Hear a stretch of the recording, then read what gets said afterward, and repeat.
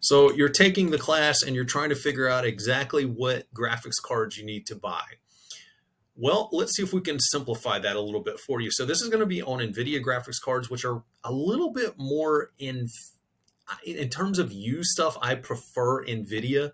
AMD is fine. There's absolutely nothing wrong with their used graphics cards, but for the money, I am more of an Nvidia fan. I'll leave that up to you to decide about what you're going to do. But let's just kind of go through and help you figure out exactly what you need. So I want to go over the naming convention. So there's a 600 series, 700, 900, then they went to the 1000. Then they kind of had this intermediate that was a 1600 series, and then they left the GTX line and went to the RTX line. And I will share this document with you so you can use this if you want to research pricing or anything like that. So to kind of give you a historical timeline, these are 9, 10 years old at this point. They're getting a little bit aged, and graphics cards have a lifespan of approximately 10 years. That's not to say that you can't push them to work longer than that, but as each new generation comes out, there's more CUDA cores, there's more memory, and they run better and faster for less power. So your performance to price ratio is a thing you need to consider. So just to be aware of the GTX 600 and 700 series, they had 650s, 660s, 670s, 680s, and you'll notice the last two numbers are something that they have stuck with pretty much since many generations before the GTX line. Anyway, so the GTX 600 and 700 series can be pseudo powerful for older games like maybe Minecraft, or you might even do a Fortnite or two on it.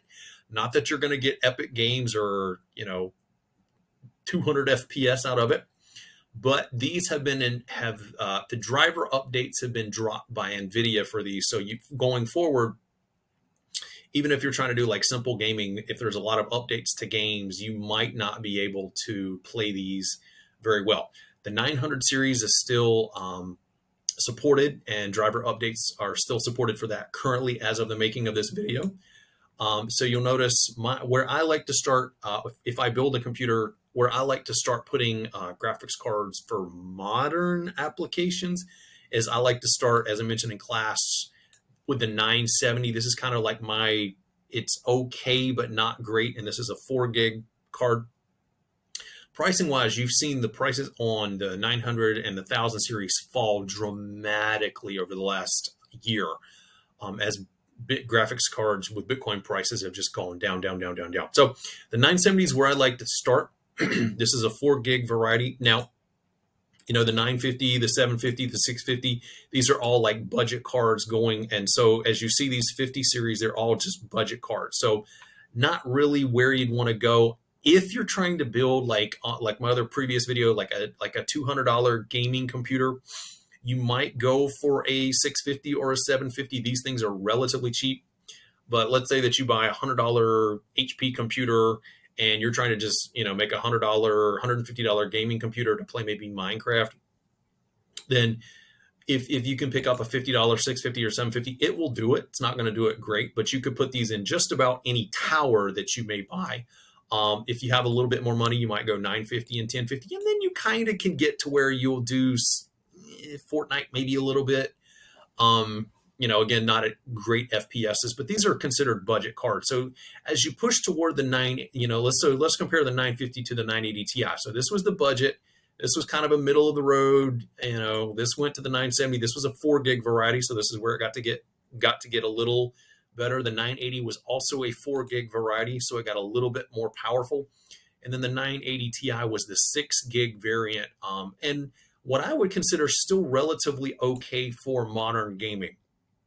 Now, what you probably, if you want to do like middle of the road gaming, you probably want to get into the 1000 series.